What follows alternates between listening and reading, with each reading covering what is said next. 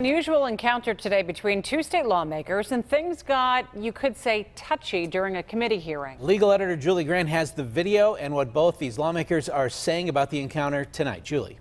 Ken and Susan, good evening to you both. It was a touch on the arm that triggered a very odd exchange between Republican Representative Darrell Metcalf of Cranberry and Democratic Representative Matt Bradford from Norristown. When Bradford touches Metcalf's arm, he calls him out in front of everybody for doing it and then reminds him that he is straight. There is a better way to do this, guys. We don't have to proceed on this one. I hear you. I understand. There's some hard feelings with PennDOT. Representative Bradford, Yes. just look, I'm a heterosexual. I have a wife. I love my wife. I don't like men, as you might, but don't stop touching me all the time. So like, keep your hands to yourself. Like, if you want to touch somebody, you have people on your side of the aisle that might like it. I don't. Representative Matt Bradford was clearly taken aback at the chastising from committee chair Darrell Metcalf. Chair. Okay, we're officially off the rails. So let me throw out a simple idea. My intent was just to beg for your permission for about 30 seconds. Then beg, don't touch.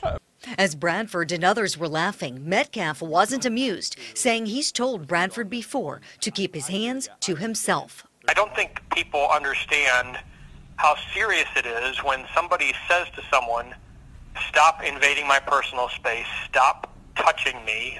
The video speaks for itself. I mean, literally, we're going back and forth in a hearing. Obviously, it's often a contentious committee, and I'm trying to get them to let me finish my sentence. The strange exchange was enough to stop the meeting. I don't know where we go from here, really.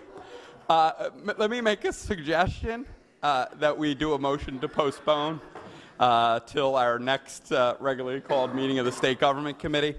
Most troubling for Bradford was what seemed like criticism of homosexuality among those on the left. Clearly, there were some issues in terms of homophobia, and just the whole thing was pretty nasty. But Metcalf stands by his comments, saying his heterosexuality is simply the truth. I thought he needed something a little bit stronger that brought his attention to it and the attention of others around, and this has certainly done it. Metcalf has long opposed what he calls the homosexual agenda because it contradicts his religious beliefs. Now, according to their official bios, Bradford is married with 4 children and Metcalf is married with 1 child. We are told that Speaker Mike Turzai was made aware of the incident. Susan?